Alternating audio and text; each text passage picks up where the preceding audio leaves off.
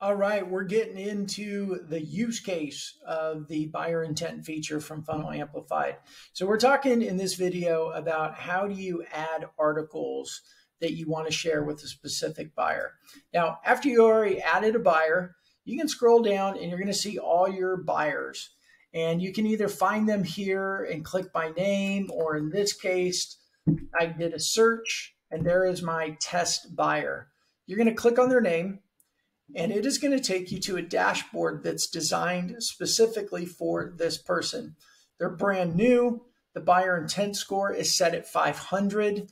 What that means is everybody starts at 500, and as they engage with your content, it goes up. As they ignore your content, they don't pay attention to it, it starts to go down. Now, when it comes to selecting articles, you have a couple of options.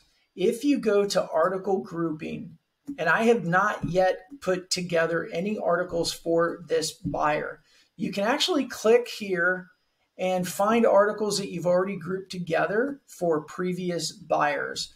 If you select one of these, it's going to automatically pull in the 2 articles that I shared with this individual, and it's going to put them together for this new buyer.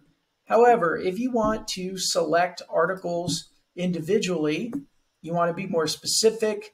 The first one with the article grouping, it's really designed to save you time, so you don't have to do this every time. But if you want to go find specific articles for an individual, you can do that.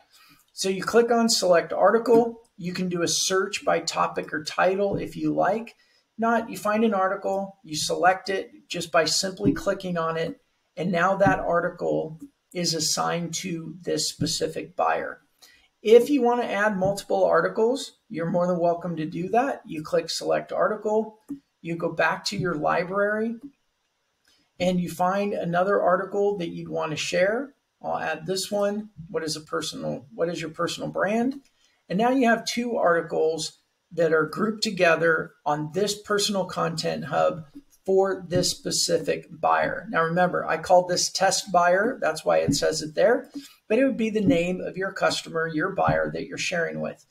If you ever choose to move the articles around, like, hey, I want this one to be on the main homepage, you can use the arrows and it is going to move your articles around. If you want to get rid of an article, hey, I shared this 3 weeks ago, they've been engaging, but I want to share new articles now. Very simple. Click the delete, the trash can, and it will delete the article from that person's Personal Content Hub. Now, let me go back and add another article, because here's a cool feature for you. You can share whichever articles you want as the main article. So let me add this article on social media strategies for the C-suite. Couple ways that you can share the article with your customers. If I click here to share this link, it is going to share the Personal Content Hub for the specific buyer, but it's going to lead with this article. If you click on this link, it'll lead with that article. If you go over here to the main menu for the specific buyer, and just remember again, I called this test buyer. This would say Brandon Lee. It'd say Bob Smith, whoever it is. And if you added a logo, the logo would be here. If you added links to LinkedIn and everything else, those would be right here. And you just click and go visit their pages. But from here, if you go to share the article with them, you just click this link. It is going to take them to the home page, which is article number 1. That's it. That's a simple way of sharing the article. If you go into the next video, I'm going to show you how to customize your message and customize the video for that buyer as well. Thanks so much.